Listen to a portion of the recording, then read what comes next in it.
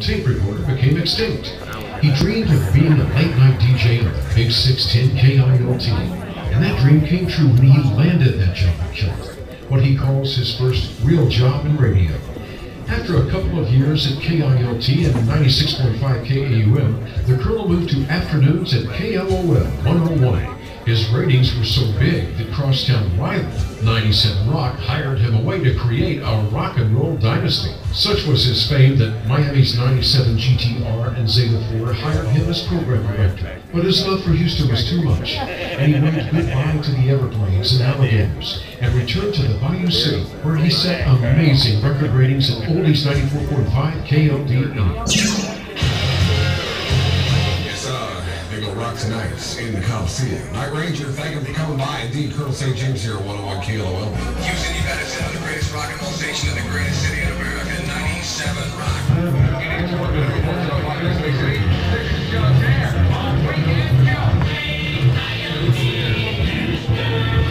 Only 94.5 KLDE with Santana played Woodstock. Drummer Michael Shreve was 16 years old. What a life he's had.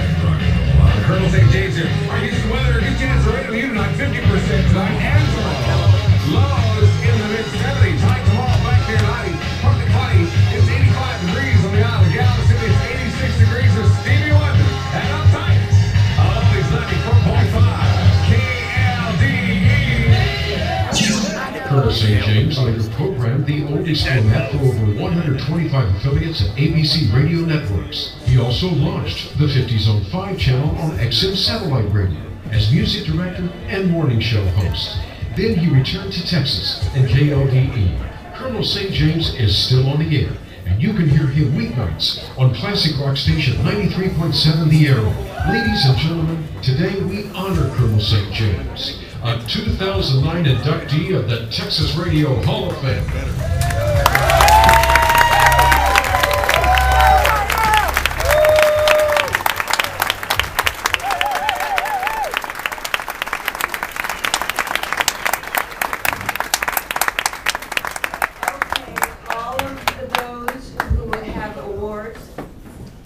Like this, check and see if there's not something behind it.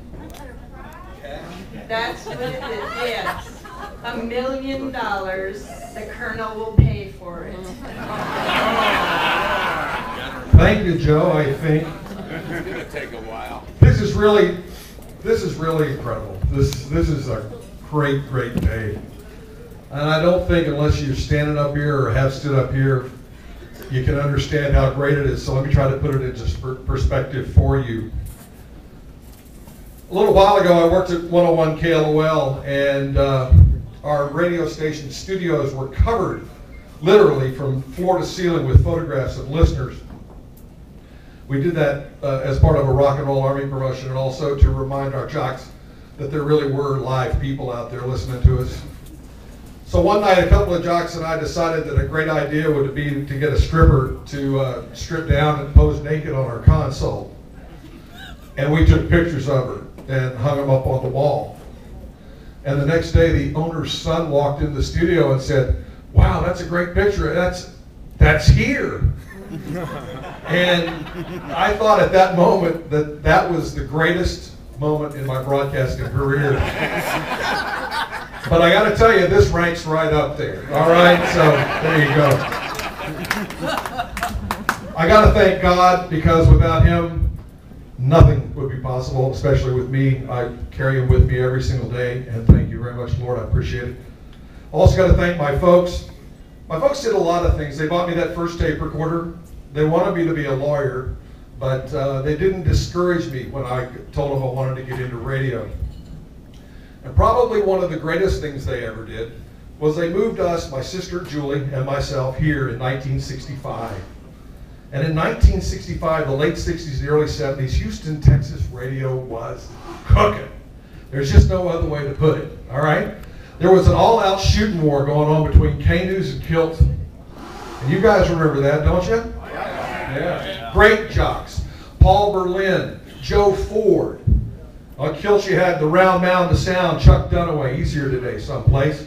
And of course, people like Russ Knight.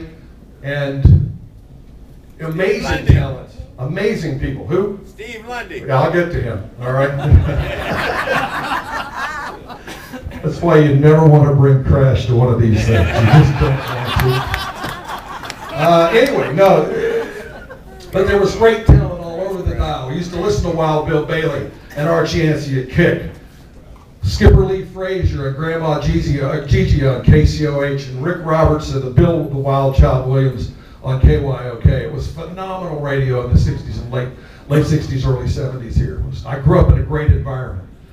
And as I was growing toward becoming a professional announcer, a professional disc jockey, there were some people that I heard that I wanted to emulate their sound as close to as I could. People like Steve Lundy, Barry Kay, and my mentor, C.C. McCartney. I couldn't be here without them, and I want to thank them all very, very much. And I think they're all members of the Texas Radio Hall of Fame, if I'm not mistaken. There you go. And I got to thank Bill Young. Bill Young was one of those program directors that set the bar about here. And he never wanted to let it down just so a guy like me could join his staff. And that was my dream, to be the night jock at KILT. Bill wasn't always kind in his meetings with me, but he was always honest. It took me 4 interviews and over 5 years to get hired at the Big 610. And when I did, he instilled a work ethic in me that I still carry into the Aero studios every single night. And I couldn't have done it without him either. I'll never forget that first night at Kilt, though. I'll tell you, it was like I walked into this studio and there was just so much energy in there from all the great jocks and the great talent that had been there before me. And the room almost said to me, "Kid, I really don't need you here. I can do this without you, so you better keep up." And again, I carried that with me at KLOL and at 97 Rock. My buddies were over there from 97 Rock. Thanks for coming out, guys. And throughout my entire career. This has been an incredible experience. I didn't get to tell my joke, but that's okay. That's all right. It's been an incredible experience. This is sort of like the maraschino cherry on top of the hot fudge sundae.